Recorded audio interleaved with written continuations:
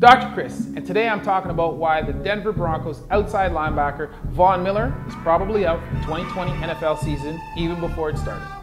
This was not the way that the Denver Broncos were hoping to start the season, so let's talk about why this injury might be so problematic for both Miller and the Broncos. Ladies and gentlemen, can I please have your attention? Hey everybody, Dr. Chris, orthopedic surgeon and sports medicine physician. If you recently subscribed to my channel, thank you for becoming a part of the intern army. Welcome to my channel where I explain orthopedic injuries and sports medicine in a way that's easy to understand for everybody. If you're interested in sports injuries, how they happen, and how they will affect your favorite athletes, then this is the channel for you. So let's discuss what happened with Von Miller. Who is he? What happened? Why is this not so great news for Miller or the Denver Broncos? If you want the answers, then stick around as I dive into this discussion. If you don't know who Von Miller is, let me show you. Oh, he's knocked down from behind, hit by Von Miller. It's a good job here covering up Dalvin Cook. 100-meter sprinter, you get two hands on you by the tight end. Von Miller is an outside linebacker for the Denver Broncos.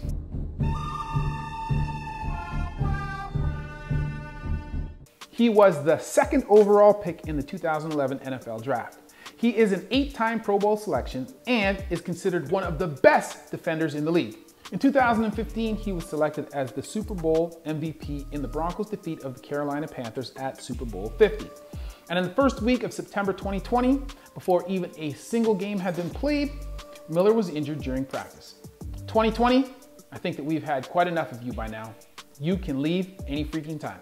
While I do not have video of the injury itself, the injury was considered to be unusual, having been described by Miller himself as freak. It occurred on the last play of an indoor non-contact practice. Miller was able to walk off the practice field, but stated that something did not feel right. Initially, it was not clear what type of injury he had suffered, leaving some to speculate that he had possibly suffered an injury to his Achilles. However, an MRI the following day revealed that Miller had suffered a peroneal tendon injury. Surgery was recommended by the team physician, but Miller sought a second opinion from a foot and ankle specialist, Dr. Robert Anderson. Unfortunately for Miller, it appears that Dr. Anderson shared the team physician's opinion. Von Miller was expected to undergo surgery to stabilize his peroneal tendon imminently. So, what's the deal with the peroneal tendon? How is it injured? How are the injuries treated? And when can we expect Von Miller back on the field, if ever? Peroneal tendons are a group of tendons that are located on the lateral or the outside aspect of the ankle. They run behind the fibula and connect the peroneal muscles on the outside aspect of the lower leg to the lateral aspect of the fifth metatarsal in the foot. These muscles act to evert the foot and plantar flex the ankle. Given the manner in which pass rushers like Miller attack from the edge of the formation, it is not surprising that an injury may occur to these tendons as the defender pushes off the lateral aspect of their foot and drives towards the quarterback. The typical mechanism of injury is rapid dorsiflexion of an inverted foot, which can cause an injury to the tendons themselves or the superior peroneal retinaculum, a cover that holds the tendons in place behind the fibula. Subluxation or dislocation of the peroneal tendons can lead to longitudinal tears in the tendons. These injuries are best imaged with an MRI, which can accurately demonstrate the location and the grade of the injury. Patients often complain of clicking, popping, and feelings of instability or pain on the lateral aspect of the ankle. Patients may demonstrate swelling behind the lateral malleolus and tenderness over the peroneal tendons. Injuries to the peroneal tendons may be treated non-operatively or operatively. Non-operative treatment is indicated for acute injuries in non-professional athletes. This type of treatment involves casting the ankle with the tendons in a reduced position for approximately 6 weeks. Physiotherapy is performed after surgery to restore ankle range of motion, strength, and proprioception. The overall success rate with this type of treatment ranges from approximately 20 to 50%, so not so high.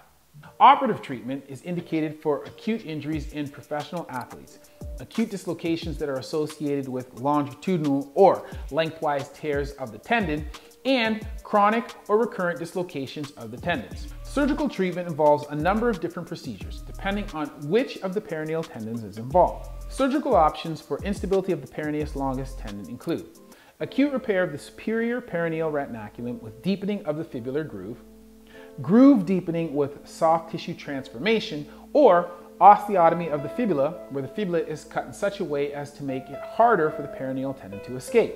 This is good. Is this animals? Surgical options for injuries of the peroneus brevis tendon include core repair of the tendon debridement and tenodesis to the longest tendon reconstruction with allograft, debridement and tendon transfer with the nearby FHL tendon, or calcaneal osteotomy for some patients.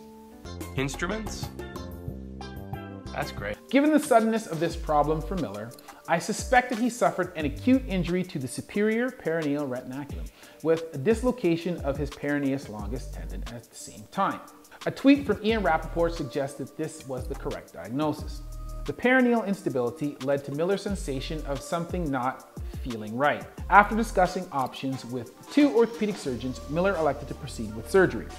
Rappaport reported that Miller underwent surgery on September 11th and stated that it had gone very well.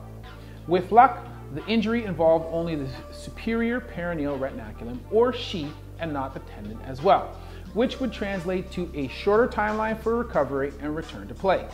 With this scenario, there is a possibility that he could return even as early as later this season. Former NFL physician David Chow recounted in an article the history of several NFL players, including Luis Castillo, who had suffered similar injuries mid-season and who were able to return to play after surgery within the same season.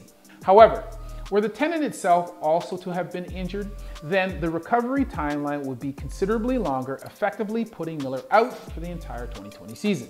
Normally, recovery from surgery following this injury would be in the order of 3 to 6 months, allowing time for surgery, cast immobilization, and the ensuing physical rehabilitation to be completed.